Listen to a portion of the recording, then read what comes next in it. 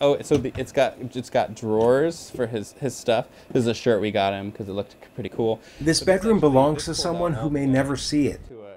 At this point, we don't know when the kids are going to be able to arrive. Kishelle Coleman works for Lutheran Social Services of the National Capital Area. The organization links refugee children with would-be foster parents. There are literally millions of children who need a chance just to find themselves and not to be completely in survival mode. Irene Stevenson is certified by the District of Columbia to foster a child.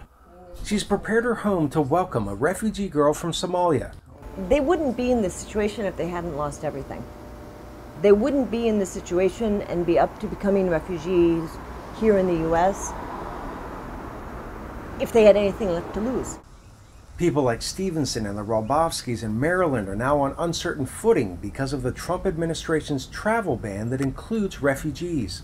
It's safe to say that we've spoke to probably close to 100 people about this, and no one has known what's going on.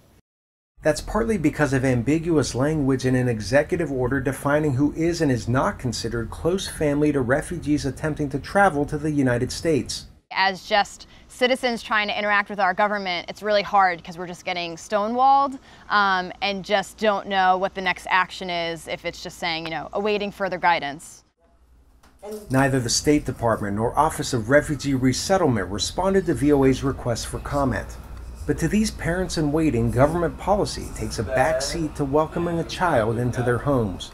The bedroom that you will have, I have blinds, but I don't have curtains because I want to meet her before I decide what color to get the curtains, all right? Arash Arabasadi, VOA News, Washington.